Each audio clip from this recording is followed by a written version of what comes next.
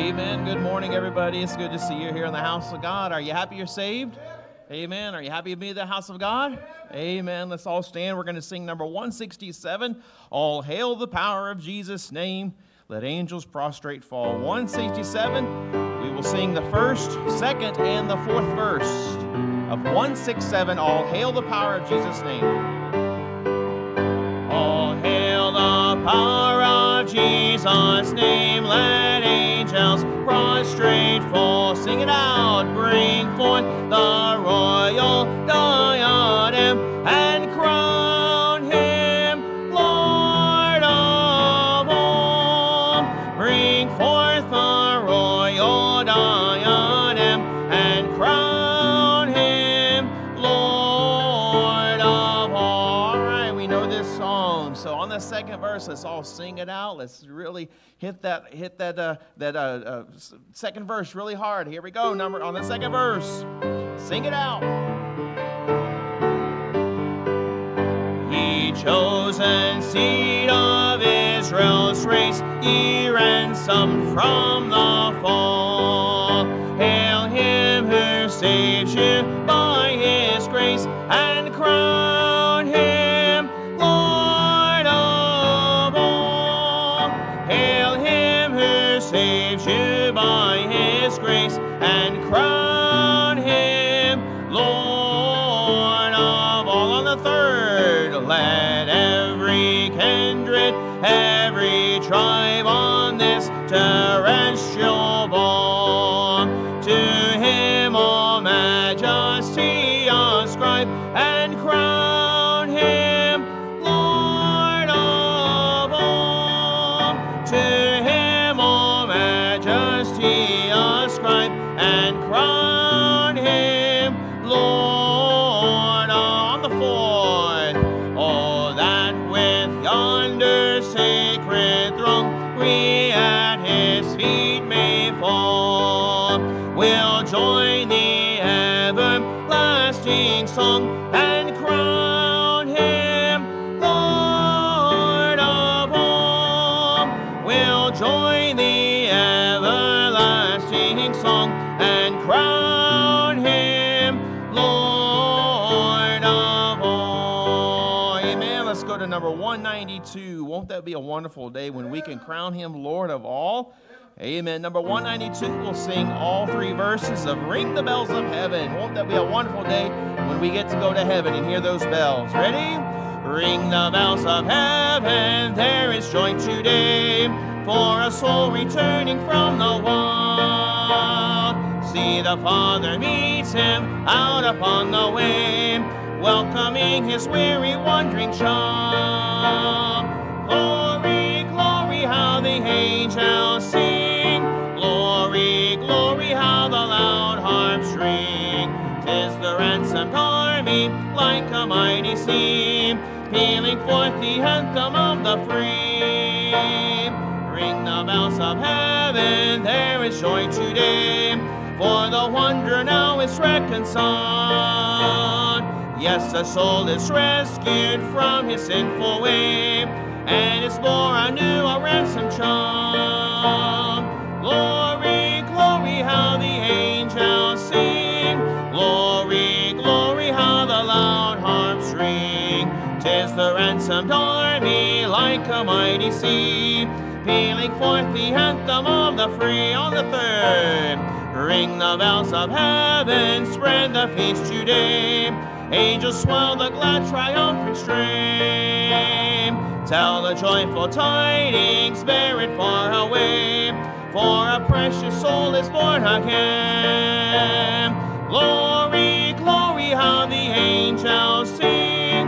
Glory, glory, how the loud harps ring.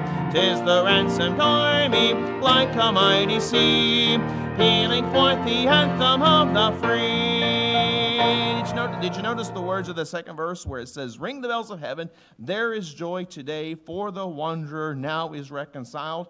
Yes, the soul is rescued from his sinful way and is born anew, a ransomed child. And then it says in the third verse, Ring the bells of heaven, spread the feast today. Angels swell the glad triumphant strain. There's joy in heaven over one sinner that comes to the Lord. Amen? Tell the joyful tidings, bear it far away, for a precious soul is born again. You remember the day you were born again? Amen. Never forget that wonderful, blessed day, the day you were born again, the day you trusted Christ as your Savior. You put all your sins upon Him and said, Lord, I trust you to pay for my sins, and He washed them away under His blood. Praise the Lord. Amen? Amen. Joy in heaven over one sinner that repents. Well, it's good to be in the house of God. It's good to be... You know what I love about beautiful days like this out there? Y'all say, oh my goodness, it's horrible, horrible. Hey, we got a building, a nice warm building to protect us. Isn't that great? Isn't that great? Makes you appreciate the building even more. Amen? Amen. That's right. Amen. Praise the Lord. Well, let's pray, and we'll get started this morning. Pastor Toller, would you open us up in prayer, please? Father, we thank you for today's service. We pray that you bless that the Holy Spirit would have absolute control. If the Lord's not here, then it's all in vain. We pray you bless the preacher, give him the word of God, give him power as he preaches. In Jesus' name we ask. Amen. You may be seated. Let's take our songbooks again and go to number 130. 130. Yesterday, today, forever. Jesus is the same. Number 130. Oh, how sweet the glorious message simple faith may claim. Yesterday, today, forever, Jesus is the same. Still He loves to save the sinful, heal the sick and lame. Cheer the mourner, still the tempest, glory to His name. Yesterday, today, forever, Jesus is the same. All may change, but Jesus never. Glory to His name. Glory to His name. Glory to His name. All may change, but Jesus never. Glory to His name. On the last, as of old He walked to Emmaus with them to abide. So through all life's way He walketh, ever near our side. Soon again shall we behold Him, hasten, Lord, the day. But 'twill still be this same Jesus as He went away. Yesterday, today, forever, Jesus is the same. All may change, but Jesus never. Glory to His name. Glory to His name. Glory to His name. All may change, but Jesus never. Glory to His name. Amen. Go to number 137, 137. In times like these, you need a Savior. Amen. Let's think about these words. We'll sing the first and the last verse of 137. In times like these, you need a Savior. In times like these, you need an anchor. Be very sure, be very sure. Your anchor holds and grips the solid rock. This rock is Jesus. Yes, He's the one. This rock is Jesus, the only one. Be very sure, be very sure. Your anchor holds and grips the solid rock. On the last, in times like these, I have a Savior. In times like these, I have an anchor. Be very sure, I'm very sure. My anchor holds and grips the solid rock. This rock is Jesus. Yes, He's the one. This rock is Jesus, the only one. Be very sure, I'm very sure. My anchor holds the solid rock. Amen. And that's what we need in times like these. Amen. Amen. Let's go to the announcements right quick. Don't forget that Tuesday we have our national election. We have some voter guides out in the foyer. If you would, please, everybody grab a handful of them and leave them places. I don't worry about what you're voting. I'm worried about other people voting that you have access to that I don't have access to. So if you would, just take them and leave them places. Leave them at convenience store. Leave them in the gas pump. Leave them everywhere, okay? And that just helps everybody just to make the best decision. Also, next week, can you believe it? Aren't you glad that next week's Friend Day? Amen? Because then you won't have to hear the announcement about it for the last 2 months. Like, Pastor, okay, you're beating a dead horse. We're coming on Friend Day, all right? But there's a few more flyers out there, so if you would, grab a few. Make sure that your friends and neighbors and everybody know we're going to have a fun time this time next week. So that's next week, November 8th. We're having our church-wide pizza party after the morning service, Friend Day. Bring your friends, neighbors. Bring the close friends. Bring your acquaintances. Bring your intimate friends. Bring... Wednesday, Sunday night, we've been talking about friends. All right, so just bring all those lists of friends. Amen? And then next week, we're having missionary Michael Saka. He is a missionary going to Papua New Guinea. He is an actual tribal chief of his people there in Papua New Guinea. So that'll be fun. He'll be dressed in a suit and tie, so you don't have to worry about chief headdress and all of that. So, all right. It's like a tribal chief. Oh my goodness, what are we going to do around here? No, but he'll be with us. He'll be presenting his work and preaching to us next Sunday night. So be prepared for that. Also, next Monday and Tuesday, a week from tomorrow and Tuesday, we will be. We're planning to go to the Fresh Oil Conference over in Belleville. So if you want to join us, there's a sign-up sheet in the foyer bulletin board. So please sign up. Also, the Ladies Winter Wonderland Conference is coming up December 4th and 5th. So, ladies, if you want to participate in that, there's some information on the bulletin board in the foyer and a sign-up sheet if you want to go as well. Put this on your calendar on the week of Thanksgiving. The midweek service will not be on Wednesday. It will be on Tuesday. Be on Tuesday. That way we can give everybody more time to spend with your family for Thanksgiving. Amen? Amen. And don't forget to let Miss Patty McNew know you were thinking about her and wishing her a happy birthday. It's her birthday today. Amen? Amen. Does anybody have a blessing they would like to share? Amen. Got a blessing? Yes, ma'am, Miss Christian.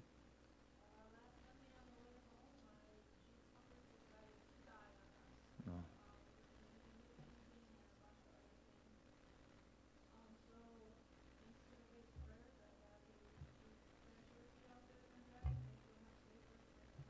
Amen. Praise the Lord. That's a great praise. Amen. Praise the Lord. That's good. How the Lord takes care of our needs.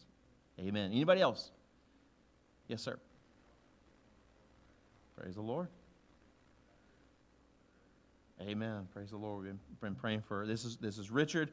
He is here for he got saved yesterday. Amen. Amen. Give him a hand. Amen. Good job, Richard. And he's going to get baptized this morning. Praise the Lord. That's exciting. I'm happy for you. And we've been praying for his girlfriend. They've not seen each other for about 4 weeks now. So don't worry. Okay, he's not spreading.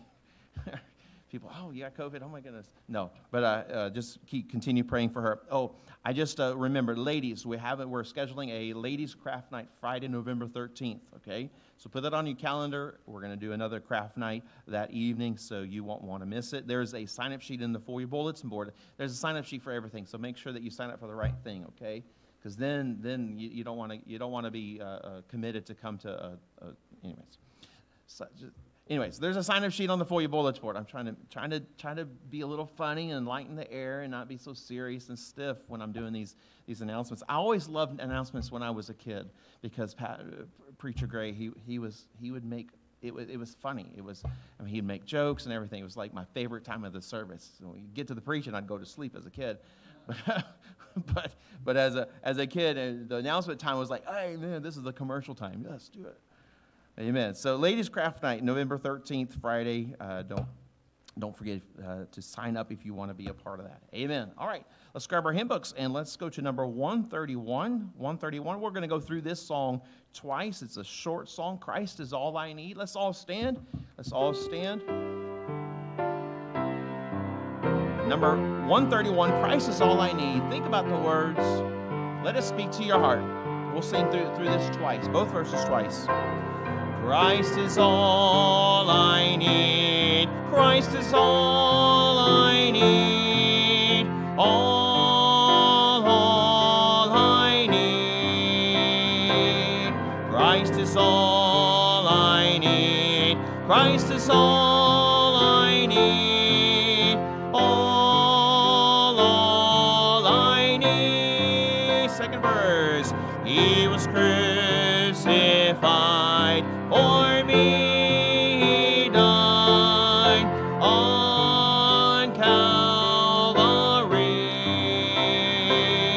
That's why I know how he loves me so.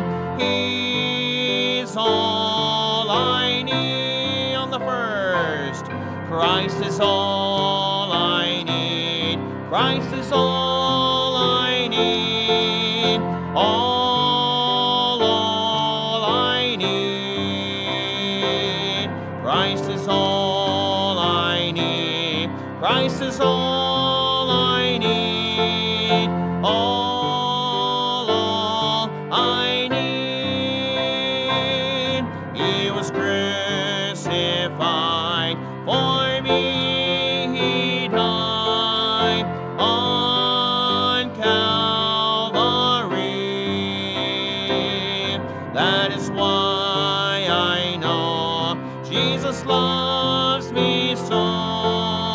He is all I need. What a beautiful little song. Amen. Amen. Let's grab our Bibles and we will go to our scripture reading at this time. We're going to go to Galatians chapter 6. Galatians chapter 6. And we will read the whole chapter, verses 1 through 18. So if you haven't got your Bible time in today, you can count this as got me a chapter in. Amen. Amen. You can laugh, you can have fun, you can smile when you're in church, you can do all those fun things, okay? So when the pastor says that, hey, if you haven't got your Bible reading in and we're going to read the whole chapter, then you can just go, ha, that was a great one, Pastor. Thank you. Anybody else? All right. It makes me feel better, okay? All right, so Galatians chapter 6, verse 1 through 18. I'll read the first verse, you read with me the second verse. We'll alternate all the way through verse 18. Galatians 6, the Bible reads, Brethren, if a man be overtaken in a fault, ye which are spiritual, restore such an one in the spirit of meekness, considering thyself, lest thou also be tempted. Bear ye one another's burdens, and so fulfill the law of Christ. For if a man think himself to be something, when he is nothing, he deceiveth himself. But let every man prove his own work, and then shall he have rejoicing in himself alone, and not in another. For every man shall bear his own burden. Let him that is taught in the word communicate unto him that teacheth in all good things. Be not deceived, God is not mocked. For whatsoever a man soweth, that shall he also reap.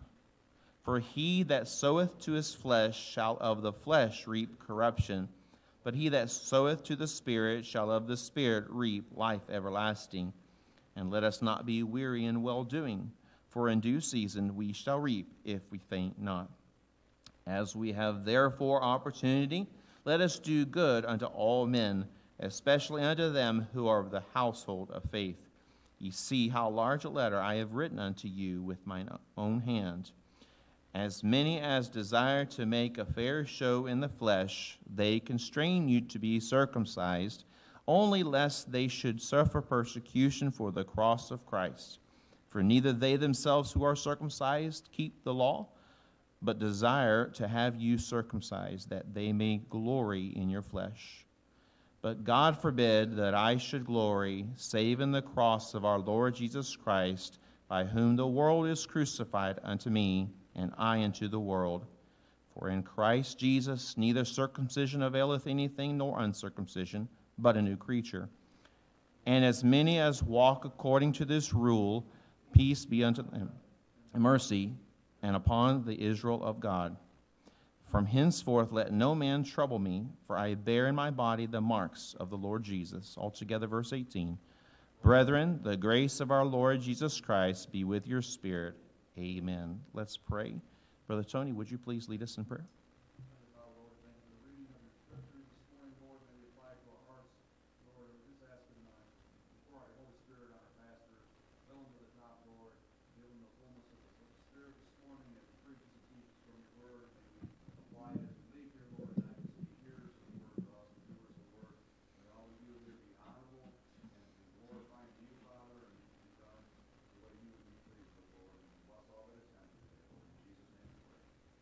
Amen. You may be seated. So long I search for life's meaning, enslaved by the world and my greed. Then the door of my prison was opened by love, for the ransom was paid. I was free. I'm free from the fear of tomorrow. I'm free from the guilt of my past. I traded my shackles for a glorious song. I'm free, praise the Lord, free at last.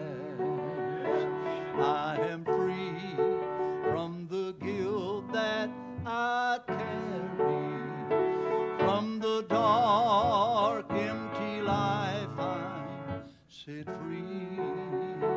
For when I met Jesus, He made me complete. He forgot the foolish child I used to be. I'm free from the fear of tomorrow. I'm free from the guilt of my past. I traded my shackles for a glorious song. I'm free, praise the Lord, free at last.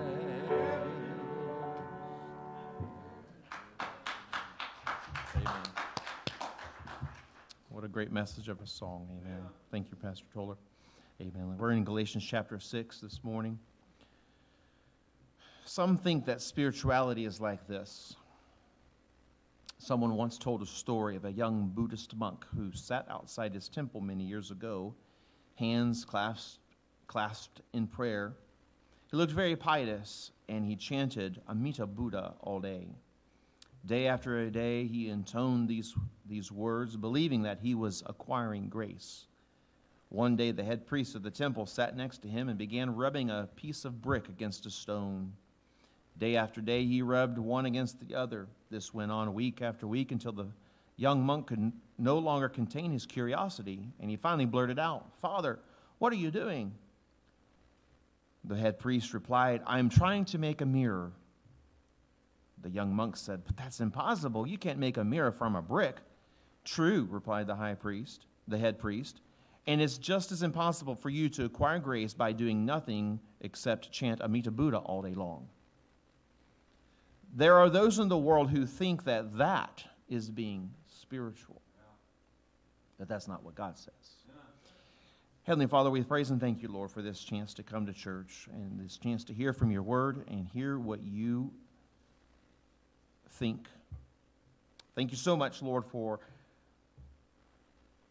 the word of God that you gave us and how it directs us and it reprograms how we think.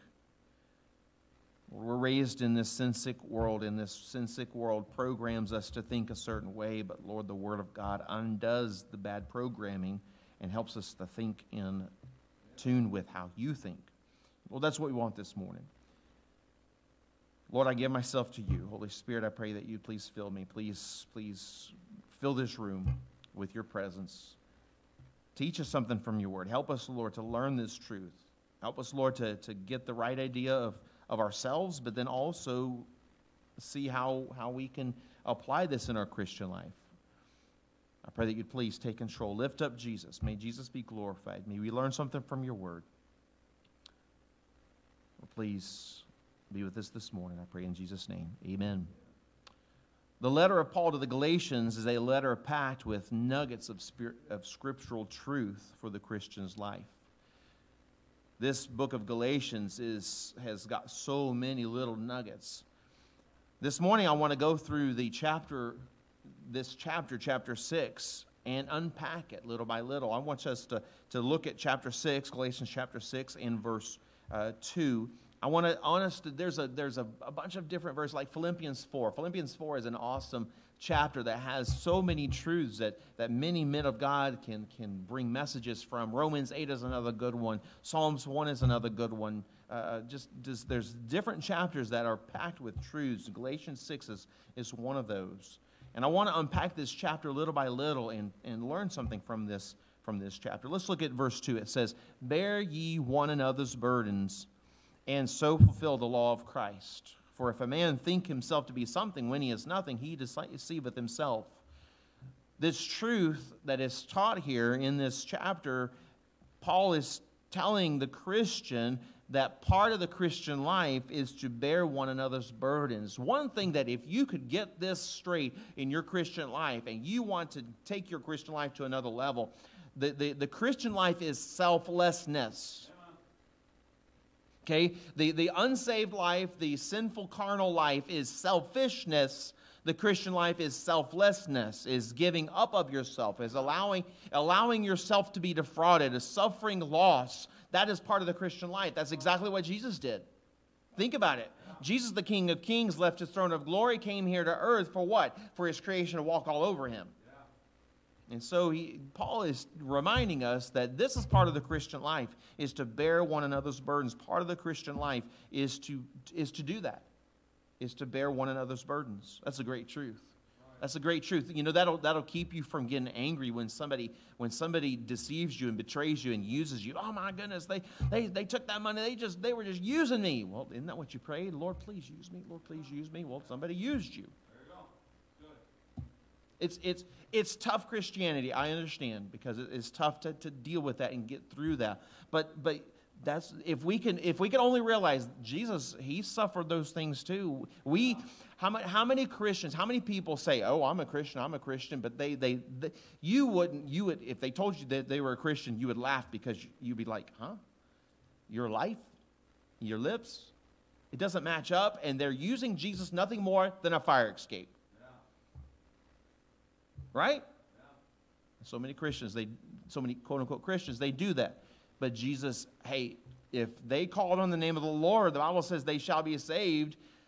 They're going to be ashamed when they meet him face to face one day, but they're still saved because God has to fulfill his promise. Yeah. And so Jesus allows himself to be used, even if it's just a fire escape. What does it say in 2 Corinthians that a man's works will be tried by fire, and there'll be wood, hay, stubble, and if they tried by fire, then it says, yes, so as by fire or by the skin of your teeth. Just he'll be saved by the skin of his teeth, but he's still saved.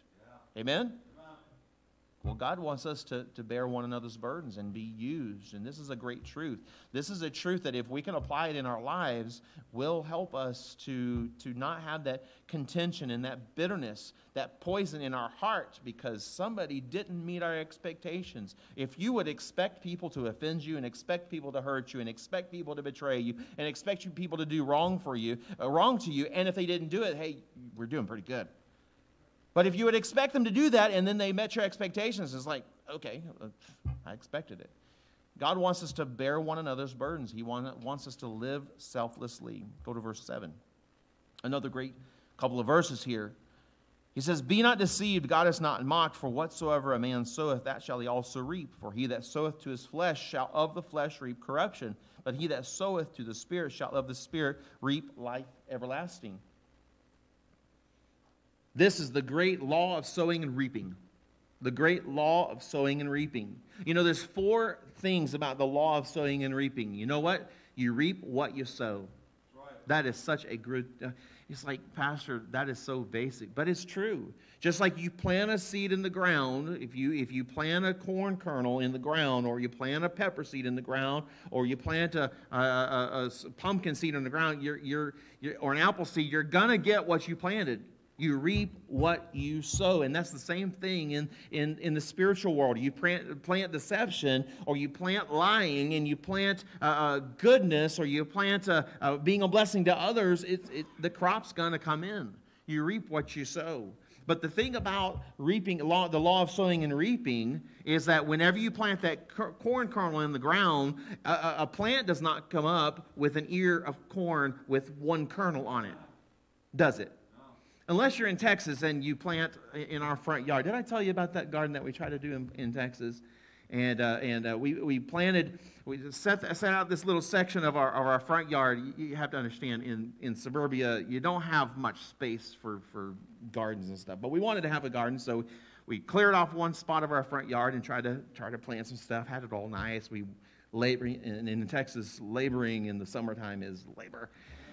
Well, we planted some corn kernels, and we would water it, and there was a crepe myrtle tree, which is a tree natural to down there, on the fence line next door to us.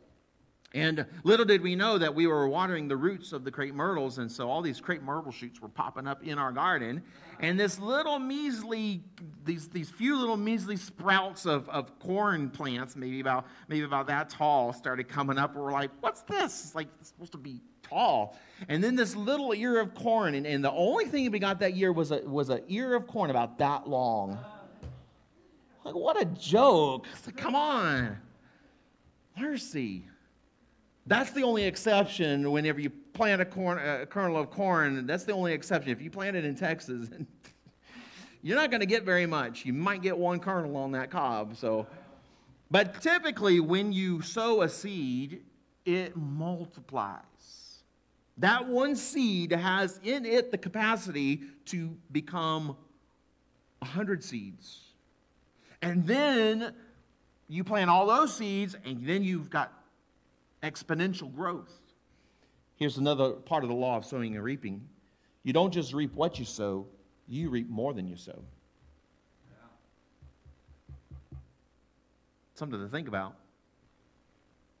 You reap good. You sow goodness, and you sow righteousness, and you sow holiness. You're going to get more back. But the opposite's true. You sow evil, and you sow deception, and you sow betrayal. You're going to get more of that back. How's it going in your life? You reap what you sow. You reap more than you sow. Here's another truth. When you every year around this area, right now, they're all chopping down all the corn stalks. They're going to go through winter time, and something's going to happen in the springtime, and they're going to go through the fields, and they're going to plant all the fields, right? Yeah. Right? That's what happens. And they're going to go to bed the next night, and then the crops are going to be up, and they're ready to go the next morning, right? No. You see, you reap what you sow. You reap more than you sow. You reap later than you sow. And that's where Satan gets you. Because he may tempt you and say, hey, get involved with this. Hey, get involved with do this, do that, do this. And you think you got away with it. When actually you just planted a bad seed. Yeah. And it's going to take time. It may take 5 years. It may take 10 years. It may take 15 years before the crop comes in. Yeah. And that's the law of sowing and reaping. 2 Corinthians tells us another little aspect of the law of sowing and reaping is you reap in proportion to what you sow. 2 Corinthians says, "He which soweth sparingly shall reap sparingly, and he which soweth bountifully shall reap also bountifully." If you, let's take giving to missions, Okay? You want to give to missions? Okay, give to missions. But the Bible says if you sow sparingly, you're going to reap sparingly. If you sow bountifully, you're going to reap bountifully. It's in proportion. And that's a great truth. That's something that we need to understand in our Christian life, is that especially in the sin area, that we may think we're getting away with something when we're actually sowing seed, and the crop may come up in our children. That scares me. The crop may come up in our children, the bad decisions I made as a teenager and as a young adult and as a father, the bad decisions I made, I'm planting seeds, and I may be planting these seeds in the hearts of my children, in the hearts of the future generation. That's the law of sowing and reaping. You reap what you sow, reap more than you sow, you reap later than you sow, you reap in proportion to what you sow. Go to verse 9. It says, and let us not be weary in well-doing, for in due season we shall reap if we faint not. What a great promise. Are you giving it your all, serving the Lord? Are you trying to do your best to do what's right, and to be the right kind of mother, and to be the right kind of father, and to be the right kind of Christian, and to be the right kind of worker out in the world? The Bible says, let us not be weary in well-doing, for in due season we shall reap if we faint not. That's a promise. What God is saying is, don't quit. If you're doing well, if you're doing what's right, and it's a struggle for you, don't quit. In due season ye shall reap if you faint not. God doesn't want you to quit. Don't be weary in well-doing. If you're doing well, if you're doing what's right, and the pressure's against you, you go to the Lord and ask the Lord, Lord, give me more grace. Give me more fuel. I love that illustration from John Bunyan's Pilgrim's Progress. Where the pilgrim, he's now Christian. He goes into the interpreter's house, and the interpreter is showing him different things in the house. And I would highly recommend you get the audiobook of that, or read the book of Pilgrim's Progress. The audiobook is amazing. You can put it in there and listen to it as you're going down the road. But there's a scene in the interpreter's house where he comes across this scene of a fireplace. And on the one side, this one man is throwing water on the fire. But every time he throws water on the fire flashes higher. And Christian, the main character, he's like, how's that possible? This is water. Water's supposed to douse the fire. And the interpreter says, let me show you the other side of the wall.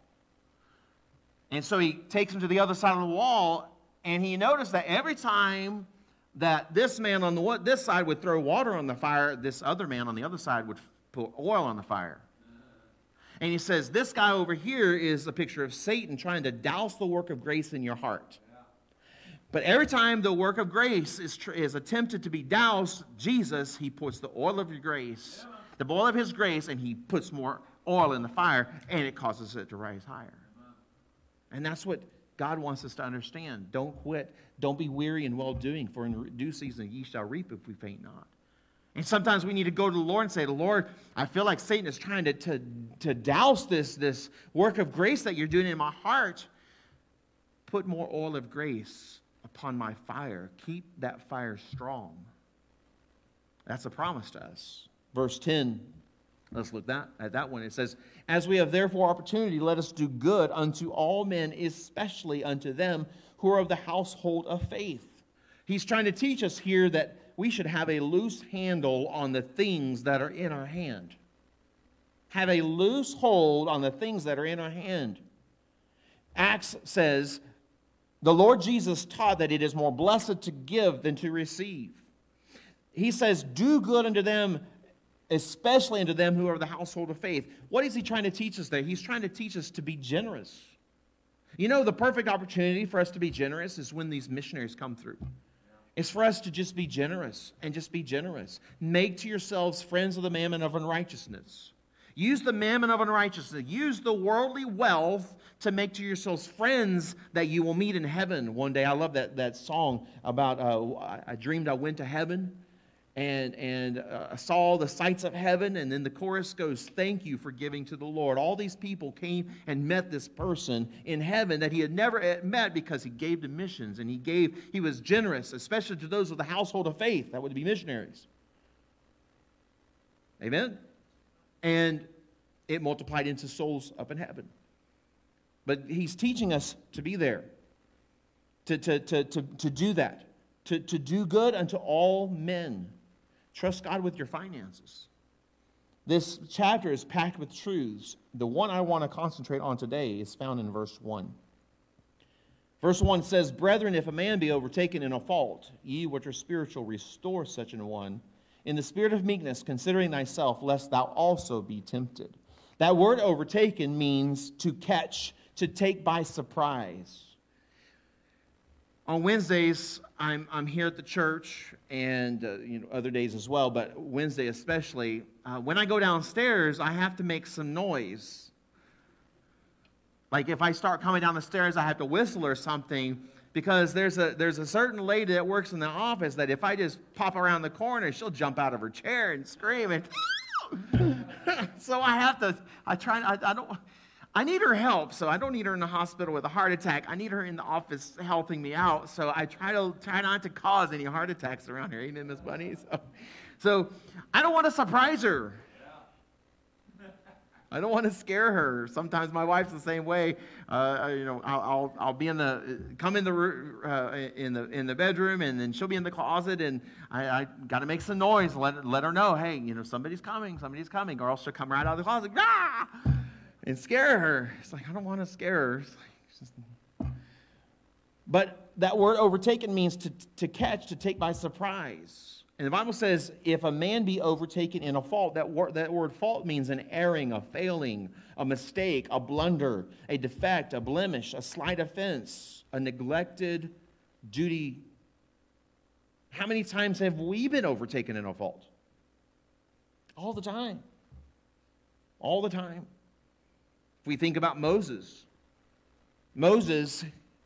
a child that was born during the time when Egypt was aborting all their babies, aborting their male children. They were throwing them into the Nile River. He should have been aborted. There was abortion going on back in the Bible days. Even in the pagan countries, there was abortion going on. He should have died, but the Lord saved him.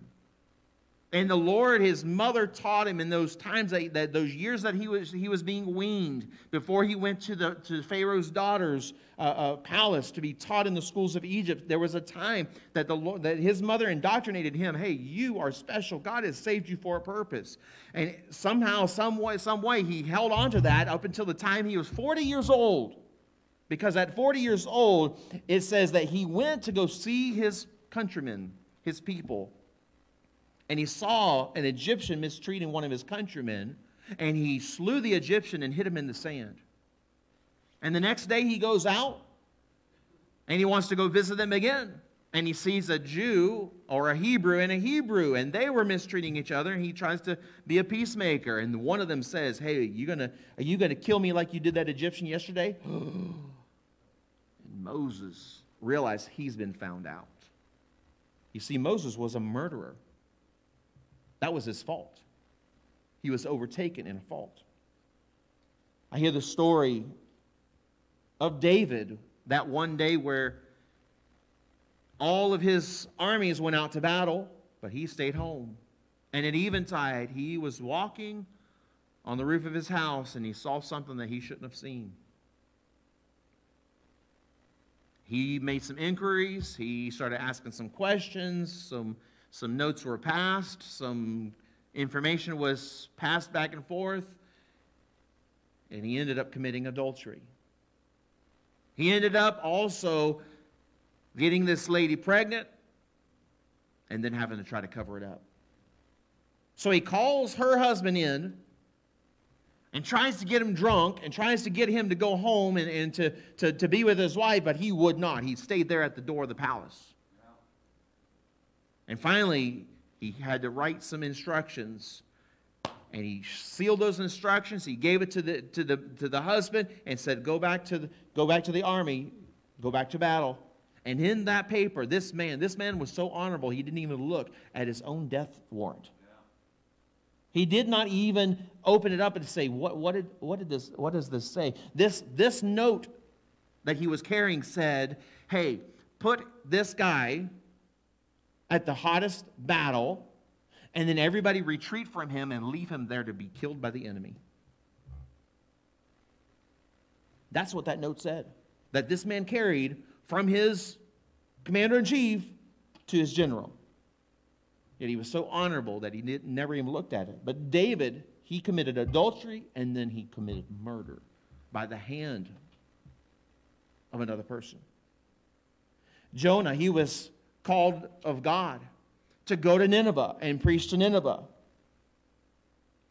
But Jonah, sadly, he rebelled against God's will. He said, you want me to go over here, God? I'm going this way.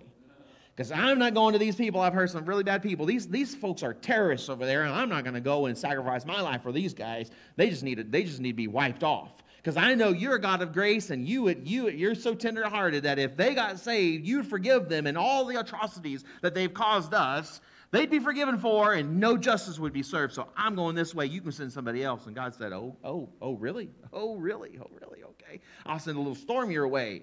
And then I'll have them throw you out in the water, and then I'll have a little fish eat. And this little guppy is gonna swallow you, and it's gonna bring you all the way back. And we're gonna go over this again. But his fault was to rebel against God's will. You know the story of Elijah, how Elijah, he had that time where he had the 450 prophets of Baal, and he had this challenge up on the mountain, and he let them go first. Hey, you try to call fire down from heaven, and you try to get your God, Baal, to consume the fire, and the God who consumes by fire, that's going to be the God that we serve. And so they spent all day, or half the day, they were calling, and Elijah was sitting there mocking them. Hey, maybe he's sleeping. Maybe he's on vacation. Hey, do you have his cell phone number? Maybe he's disconnected. He doesn't have roaming out where he is in the universe, wherever. And then finally, Elijah sets this altar back up. He repairs the altar. He builds a trench around it. He dumps 12 barrels of water, which was very rare. It hadn't rained in 3.5 years. He dumps 12 barrels, one for each tribe, on this sacrifice, just to convince the folks that if God consumes this by fire, it's got to be him, and there's no fire hidden under this altar. There's no tricks, and God does it. Great victory, and then he decapitates the head of all these prophets. You look at the next chapter, and then Jezebel finds out what he did. Then Jezebel sent a messenger unto Elijah, saying, so let the gods do to me and more also, if I make not thy life as the life of one of them, the prophets of Baal, by tomorrow about this time. And when he saw that, this is Elijah, he arose and went for his life, and came to Beersheba, which belongeth to Judah, and left his servant there. But he himself went a day's journey into the wilderness, and came and sat under a juniper tree, and he requested him for himself that he might die. He just had this great victory. What was his fault? He got depressed, and he was self-centered. If you read what he was conversing with God about, he was saying to God, God, I'm the only one left. God, I'm the only one left. He had the wrong perspective, and that was his fault. You think about Peter. We were talking about yesterday morning in the bus meeting, but Peter, he was always the one who would open his mouth first before his brain would engage and boot up. Have you ever had those computers that you push the power button and then you go do something for about 30 minutes and then come back and it's thinking about turning on? I've had computers like that. Well, Peter's brain was a little bit that way. His mouth was really fast, but his brain was a little slow to catch up. And he was the one who when Jesus said, I'm going to go to Jerusalem and they're going to crucify me and I'm going to die. And Peter said, no, you're not. No. And Jesus had to say, get thee behind me, Satan. This is why I came. And Peter said, I'm willing to go die with you, Jesus. And Jesus said, before the cock crows tonight, you'll deny me 3 times. In Matthew 26, it talks about Peter. It says, he began to curse and to swear, saying, I know not the man. And immediately the cock crew. What was Peter's fault? He denied Christ 3 times. He denied Christ. Then you have Saul. This is before he was saved and became the Apostle Paul. He was a Christian killer. He was an enemy of the church. He was a terrorist of his day. He went to Damascus to go hail the Christians and to persecute them and bring them back to Jerusalem and put them in jail. He was a Christian killer. God tells us here in Galatians chapter 6 how to deal with one who is in a case like this, one who is overtaken in a fault.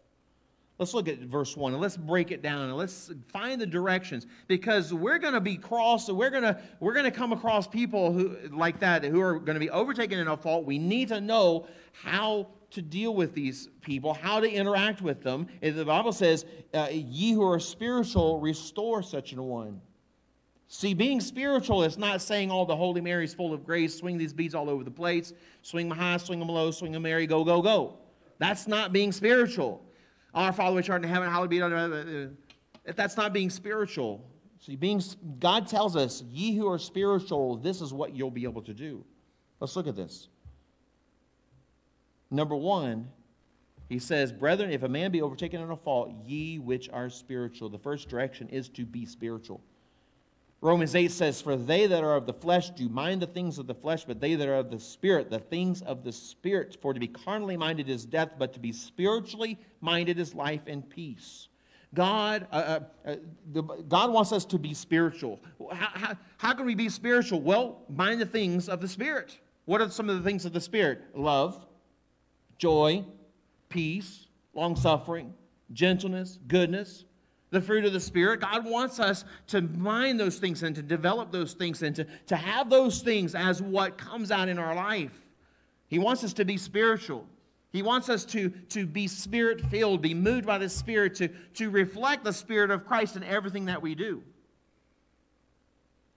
In Ephesians 5 it says, be not drunk with wine wherein is excess, but be filled with the Spirit, speaking to yourselves in psalms and hymns and spiritual songs, singing and making a melody in your heart to the Lord. Those are things that help us be spiritual and help us to get into that mind of being spiritual. Then he says in verse 1, he says, brethren, if a man be overtaken in a fault, ye which are spiritual, restore such an one. The second thing he tells us is be on the ready to restore. Be on the ready to restore.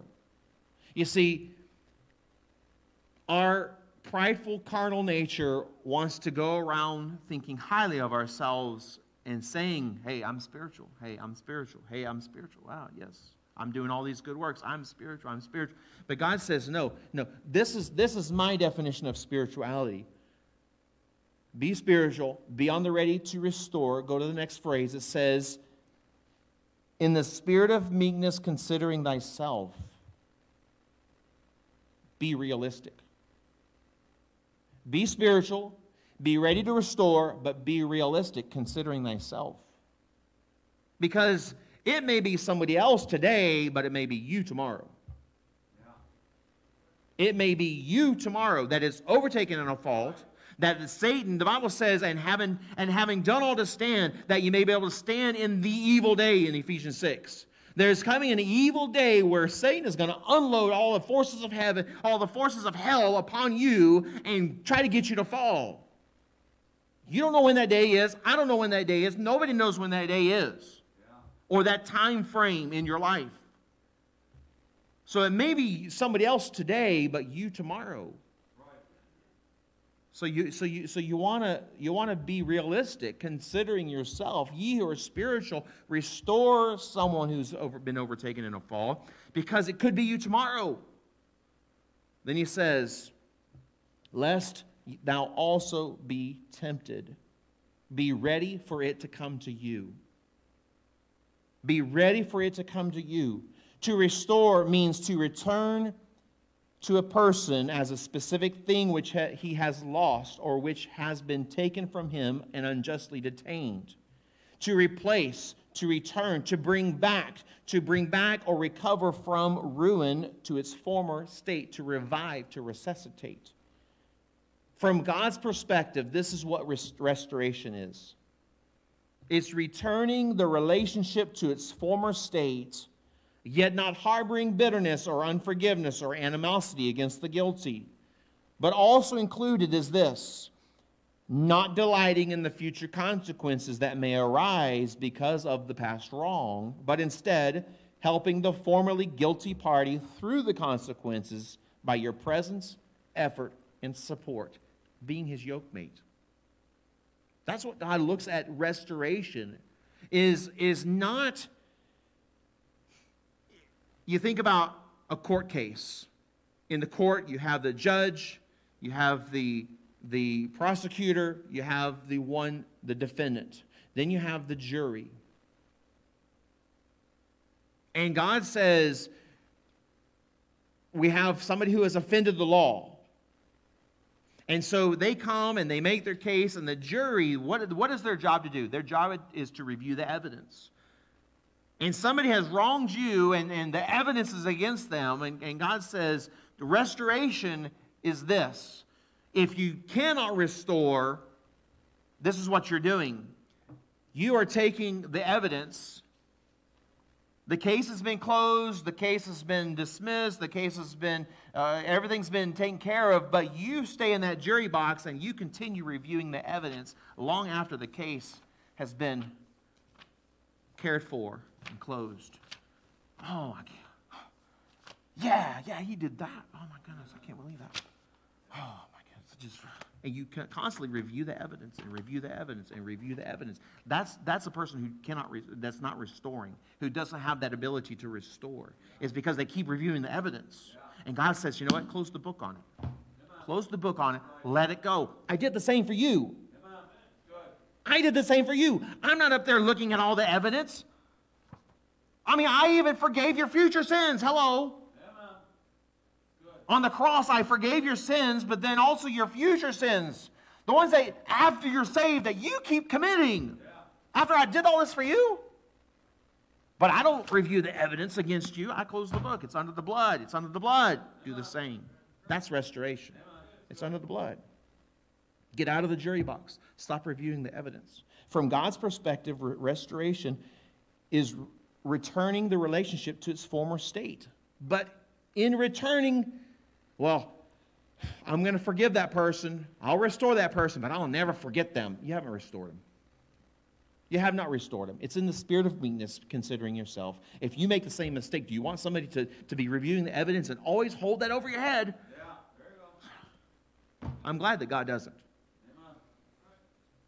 For Moses, his fault was murder. Restoration for him was a voice from a burning bush calling to him to go back to Egypt and to finally liberate God's people, this time by God's power. He shouldn't have been used. He was a murderer, but God said, I'm going to restore you. For David, his fault was adultery and murder, but his restoration was a confrontation by the prophet Nathan, the prophet calling him out for his sin, David confessing the horrors of his action, but God still allowing him to be king. And that was his restoration. For Jonah, he rebelled against God's will. But God's restoration for Jonah was being vomited up by a whale on the beach, being commissioned a second time to go to Nineveh, and he did it. The whale was actually a work of restoration as well as correction for Jonah. Elijah, he got depressed and self-centered. He had the wrong perspective. He thought he was the only one left. He was the last one. God told him in that cave, he said, Elijah, you're not the last one. There are 7,000 who haven't bowed their knees to Baal. I have preserved unto me 7,000. You're not non-expendable. I can raise somebody else up to do the work that I have asked you to do. You're not my answer to my message. And so restoration was for God to give him the right perspective. For Peter, he denied Christ 3 times. But I love what Jesus said to Peter, or Jesus said to the ladies at the tomb. He says, I go before you to Galilee. Go tell the disciples and Peter. Why didn't he say all the other the other disciples' names? They didn't deny him. It was Peter who denied him. And so he wanted Peter to know, I want to restore you. I want to restore you. And so in John 21, we find that 3 times Jesus asks Peter, do you love me? And 3 times Jesus tells Peter, feed my lambs. Feed my lambs. I got a job for you. I want to restore you. I want to let bygones be bygones. I want to let it go. I don't want to hold this against you. Let's just go on. For Saul, the Christian killer, the enemy of the church, his restoration was being blinded on the road to Damascus, then going to Damascus where he was forgiven by God and given a job from God to do, to be a light to the Gentiles. It is impossible for you to go through life and not either commit a fault or have somebody around you be overtaken in a fault. When that happens and someone is overtaken in a fault, remember that he says to be spiritual. Be ready to restore. Be realistic. Be ready for it to come to you. God's perspective on restoration is returning that relationship to its former state, but not harboring bitterness, unforgiveness, and animosity against the person who did wrong. But how many times we say, okay, I'll return it to the former state, and I won't be bitter against them. But if they got problems, I'm not lifting a finger to try to help them through. Does God do that with you? Does God do that when you make bad decisions? Does God make you waller in it? Hey, you're my child. You should have consulted my word. You didn't pray and ask me, and you're wallowing in this the consequences of your bad decision. I'm just going to watch you writhe in pain. No, His grace comes down, puts His arms around you, and picks you up. He restores you. And so that's what His idea is, that even in the future consequences, there may be decisions that were made that you're gonna suffer the consequences, but God doesn't hold it against you. He gets in there in the yoke with you in those consequences and say, "Hey, I'm going to suffer them with you. I'm gonna get in the yoke with you." What a great God we have, amen? Amen. What a great God. And that sums up God's perspective of restoration. Jesus gave you restoration when He saved you, and He wants you to do the same for others. I love the story of Mephibosheth. Mephibosheth was the grandson of David's former enemy. The grandson of David's former enemy. But he was also the son of David's friend. And Mephibosheth was of the previous line of kings. And if you know anything about royalty, they typically take the old line and they exterminate them so there's no competition of the throne. But David said, I want to show a kindness. I want to show a kindness to my friend Jonathan, the son of my former enemy. And he said, I want to show a kindness. And that's exactly what God did to us. Mephibosheth, when he was whisked away as a young boy, his nurse fell and broke his leg and made him lame for the rest of his life. So he couldn't walk. He had to be helped around and had to have a servant. And that's just like us. We've fallen. We're enemies of God, and we have fallen into sin. But Jesus says, you know what? I want to show a kindness. I want to bring you, and I want you to eat at my table again. I want to restore you to your royal position, even though you're crippled. Come unto me, all you that labor and are heavy laden, and I will give you rest. Take my yoke upon you and learn of me, for I am meek and lowly of heart, and ye shall find rest unto your souls. For my yoke is easy and my burden is light. If restoration is something that you can achieve, then you have the right to call or think of yourself as spiritual. I'm practicing to be spiritual. But until then, you'd be like the doctor and say, I'm practicing. I'm practicing medicine. He says, ye which are spiritual, restore such a one. Be on the ready to restore. If you are able to restore, then the world will come to its own conclusion about you, and they will call you spiritual. You see, spiritual isn't something you call yourself. It's something what other people call you. Until then, be ready to restore. Keep practicing. Keep practicing. Keep practicing. How can you be ready to restore? Be spiritual. Be spirit-minded. Mind the things of the Spirit, not the things of the flesh. Look at the fruit of the Spirit and ask the Lord, please develop these qualities in me. Be ready to restore. Be realistic. It could be you tomorrow. I love what my friend John Tutton said in high school. We had a situation in high school where a lot of the kids in the high school got expelled from the school. And one day after we were in school, he said, you know what? That, by the grace of God, it could be us. You see somebody fall into something, you need to step back and say, you know what? By the grace of God, it could have been me. It could have been me. And keep that perspective. Keep that humble perspective. Because Satan may just be putting all his attacks and focus on that person right now, but you may be next on his list. Be careful. Be ready for it to come to you. We always need to be on the ready to restore, because we never know when it's going to come to us. Don't be so quick to judge another. And if somebody is overtaken, ye who are spiritual, be ready to restore. Be ready to restore. Heavenly Father, we praise and thank you, Lord, for this time that you've given us to hear from your word. I pray, Lord, you please help us, Lord, to grow in this grace of restoration. Lord Jesus, I praise and thank you, Lord, that you've given us restoration. You've restored us through your blood, through your righteousness being put on our account. You've restored us to that former glory. You said one day we'll receive that glory. And it's all because of you. Lord, help us to turn around to those around us and help us, Lord, to apply that as well. Lord, this is tough to live. It's tough to live. But if we can do that, the world will see that we are controlled by Christ and not our carnal flesh. We mind the things of the Spirit and not the things of the flesh. With your heads bowed and your eyes closed, I want to ask you a couple questions, and then we'll have invitation.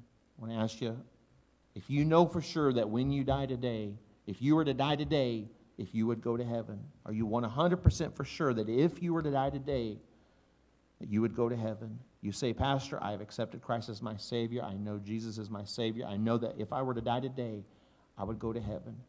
Would you raise your hand as a testimony that you know for sure that when you die today, or if you die today, that you would go to heaven? You say, Pastor, I have accepted Christ as my Savior. You may put your hands down. If you say, Pastor, I don't know for sure. Now, my friend, if you've prayed and trusted Christ as your Savior, remember God's promises, where He says, whosoever shall call upon the name of the Lord shall be saved. God's not going to break one of His promises, and if you have fulfilled the requirements of salvation and you've called on Jesus with all your heart, as best as you know how, the Bible says you're saved. If you say, Pastor, I do not know for sure that when I die that I'm going to go to heaven, I've got a little bit of doubt, would you please pray for me? If that's your case, if you would, right where you are, just raise your hand. I won't embarrass you. Amen. Heavenly Father, I praise and thank you, Lord, for this opportunity that you've given us. I pray, Lord, that those who are struggling with their salvation or security, Lord, that they would realize, Lord, that your promises are true, and all they've got to do is embrace them and believe them with all their heart. There's no magic feeling. There's no warm glow that comes over a person. It's just a matter of deciding, I'm going to believe. I'm going to believe in God. I'm going to trust His promises. I'm going to believe that they are true. Well, please help us, Lord, to live with that assurance so that we can grow in the Lord. I pray, Lord, that you please help us as Christians. Help us, Lord, to be ready for these times when others will offend us, when others will do wrong. Help us, Lord, to be ready to restore. Lord, help us to be working at being spiritual, minding the things of the Spirit. Help us to be on the ready to restore. Help us, Lord, to be realistic and realize, hey, the tables could be turned. Lord, we need to be ready. Let's all stand, please. I'm going to have Miss Melissa play a hymn of invitation. I encourage you to come and use the altar. Ask the Lord to be working on your heart. And if there's anybody that you need to make things right with, that you would do what you have to do and get the help that you need to be able to get that relationship restored. God wants that. He wants you to have that peace in your heart. Let's pray.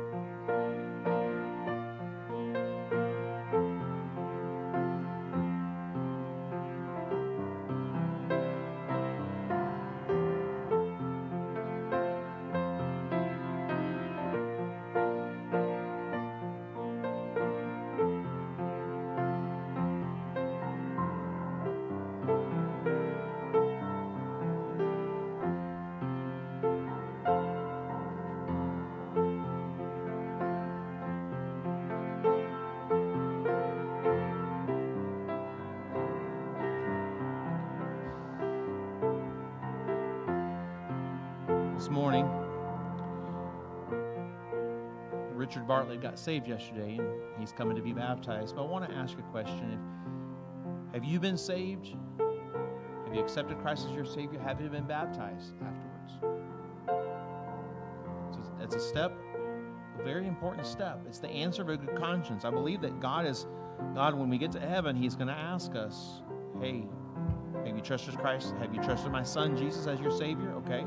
Well, then, did you get baptized? He got baptized. Not to be saved, but to represent the death, burial, and resurrection. Did you get baptized? And if you've not been baptized, you're not going to have a good conscience before God. He says you need to get baptized. Jesus did it. You need to follow His example. So if that's a question, then feel free to come and ask me and talk to me about it. If you got any questions about it, get that settled. Get that settled. But this morning we have Richard Bartlett, and he's coming, making a profession of faith, and going to be getting baptized in a little bit. So, Brother Bunny, would you come and lead us in some songs while we get ready? Or somebody, Brother Mike, could you come and lead us in a few songs? Sorry. All right, Brother Mike's can come and lead us in a song. So y'all go ahead and be seated, and he will announce the songs while I get ready.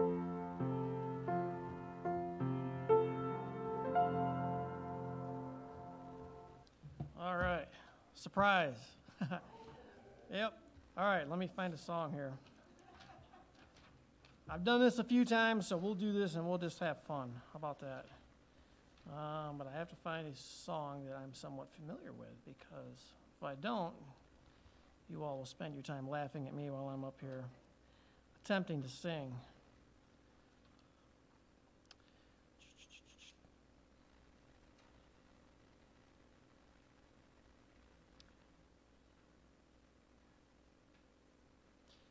You know, when you're not looking for a song, they're all over the place. What page? All right, let's make sure I know this song. Okay, 64. Page 64. We will sing that one. Good call, Mr. Jarvis. All right.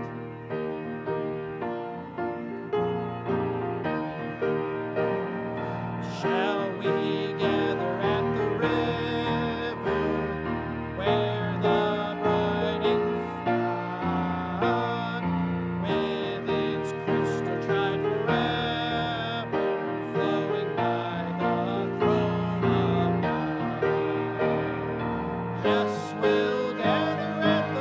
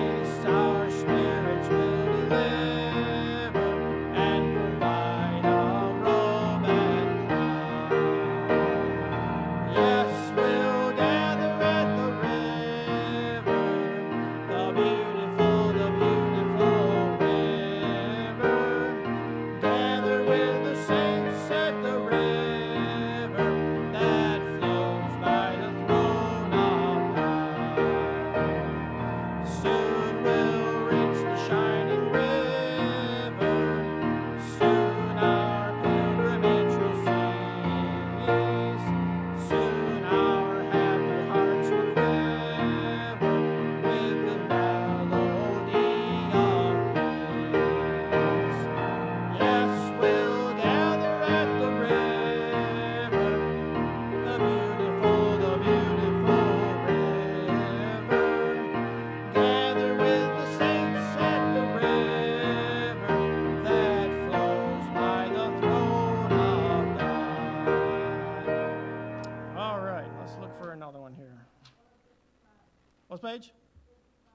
55, I know that one. All right, page 55. When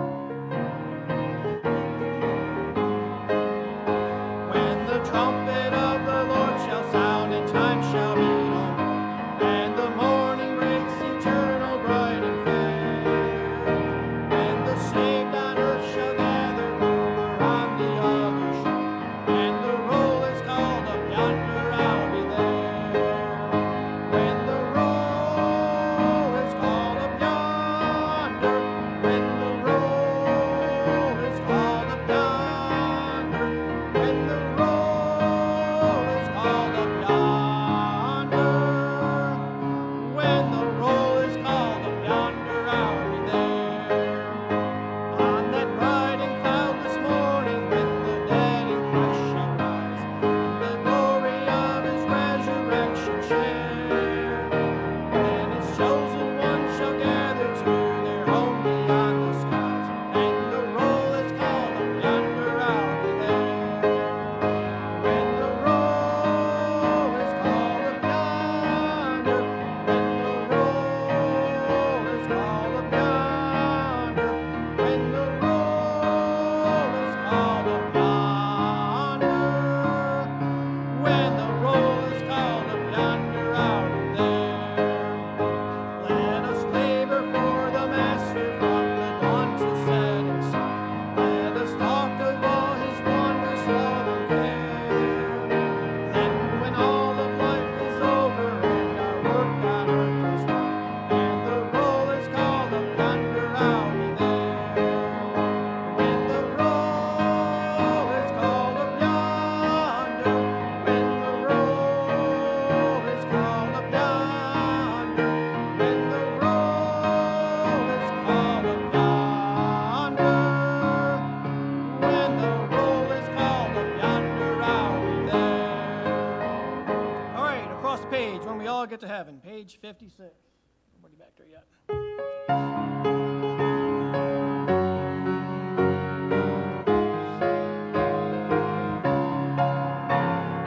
Sing the wondrous love of Jesus, sing his mercy and his grace. In the mansions bright and blessed, he'll prepare for us a place. When we all get to heaven, what a day of rejoicing that will be. When we all see Jesus, we'll sing and shout the victory. Thank you so much for being here. This is Richard Bartlett. Richard Bartlett, he's coming to get baptized, making a profession of faith. Richard, if you were to die today, are you 100% sure you'd go to heaven? And how do you know that you'd go to heaven? Amen. Richard Bartlett, based on your public profession of faith, I baptize you, my brother, in the name of the Father, the Son, and the Holy Ghost. Come forward. All right. Bear the likeness of Christ's death. Praise to walk in innocent life. Amen. Amen.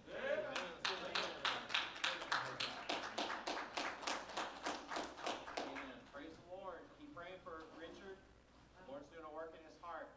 Amen. Brother Tony, let's all stand, please. And Brother Tony, would you please dismiss us in prayer?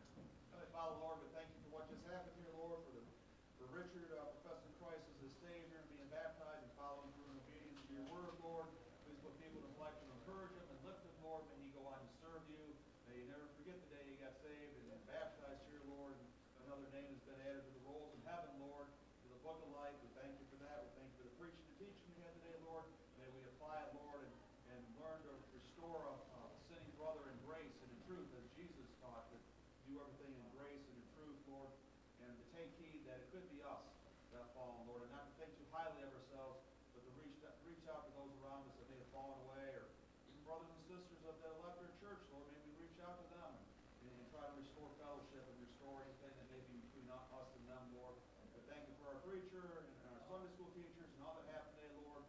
And may all we do honor and glorify you the rest of the day. Bring us back here safely tonight, Lord, at the appointed time. In Jesus' name we pray. Amen.